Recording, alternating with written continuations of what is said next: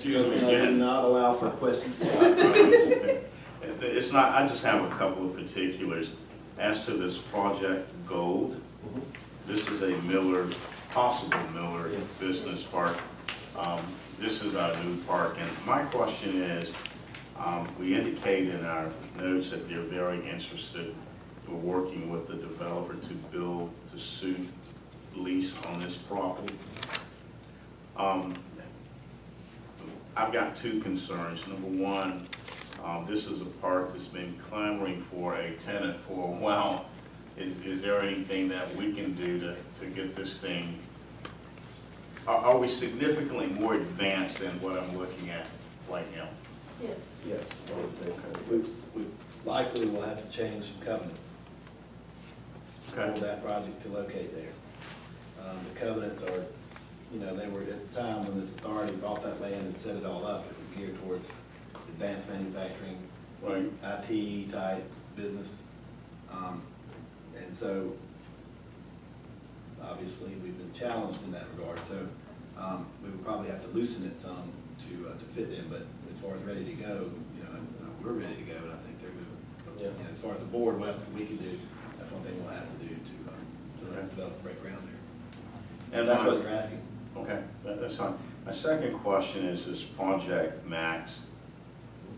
We've had these kinds of projects to be presented to us in the past, and my question is, what is it that we have done that's different, or what is it that we can do that's different to really kind of solidify our position with regard to a project of this nature? So these are requests for information that are issued out through the Georgia Department of Economic Development and through one of our utility partners. And I'm pleased to say with this one, they came with very specific parameters, and it needed to have it has a lot of power that's required of it, it has a lot of water that's required of it, and it has to have rail. And when they did a site search throughout the state, our property popped up. We actually had two that popped up, and we've submitted Bassford Business Park for this project, obviously, since it has rail, and that's a rail served site. But I'm pleased to say that we did come up in that. So that's one of our positives, but they did submit several different projects, and at this point we would wait to hear back from the Georgia Department of Economic Development and that site consultant on where we stand and whether or not we make short list and long list. In the interim, what we do is follow up with our statewide project managers on a regular basis to make sure that they have the information that they need. So I was in Atlanta yesterday, I'll be back in Atlanta on Wednesday and talk to them about it, and we'll just continue to stay in touch. But yes, we do get these requests for information, and many times we work very diligently to fill out the information and don't hear back. Yeah, I know that you guys do a wonderful job, but Mr. Call and others, we know that sometimes there are barriers that exist that may impede our ability to make things like this happen.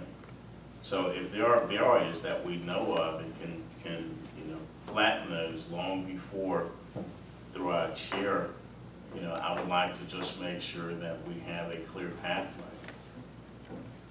And I don't know what those are, but outside of, I think just bugging the statewide project manager for this project, or the project manager, and that becomes a problem because then you're annoying them. But I mean, really, at this not point, annoying them. I'm speaking from a local. No, I know. I think we've met all the barriers at this point.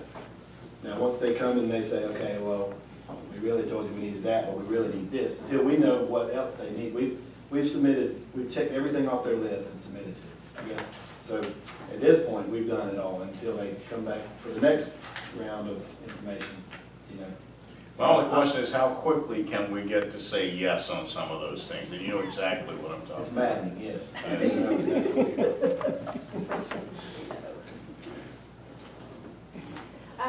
Okay, I'm sorry. I'm sorry. I'm done. Oh, you done? For now. For now. For now.